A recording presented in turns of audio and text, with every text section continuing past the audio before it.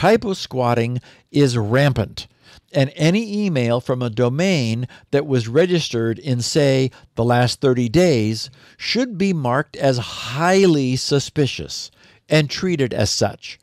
He says, in fact, I'll bet the vast majority of spam email comes from recently registered domains.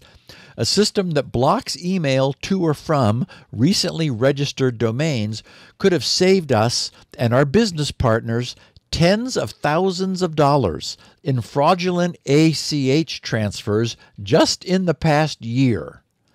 So I just wanted to say that's a super smart suggestion, Sean. I agree 100%.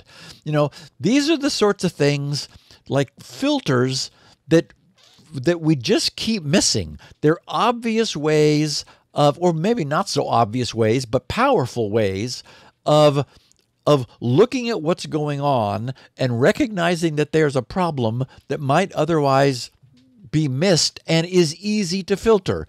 Given that email uses a store and forward architecture, it's the sort of thing that either the intermediary email server could do, or it could be done by an email client, maybe with a plugin of some sort. Anyway, I just wanted to put it out there, share it with our listeners, because I think it's a truly terrific idea.